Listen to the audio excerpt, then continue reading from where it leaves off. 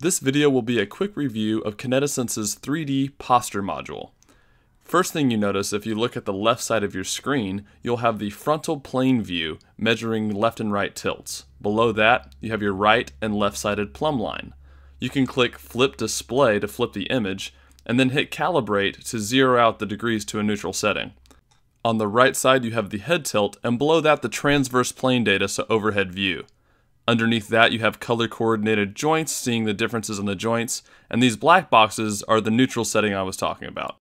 If you click Options, you can change visualization to high definition or low, depending on what you want. Then on recording, you can click Auto, which will capture a posture image every 2 or 2.5 seconds, whatever you'd like. We'll leave it on manual, and we'll go ahead and click Capture. That way we can record the data. Now you hit Save after capture, and you go back to review the information gathered from the assessment.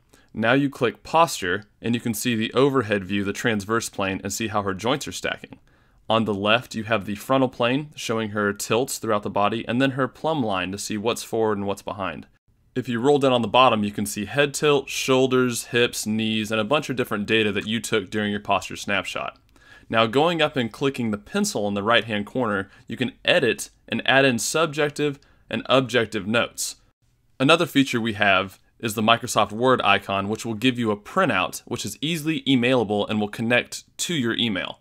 The Copy All button allows you to take all of the data and paste it wherever you would like.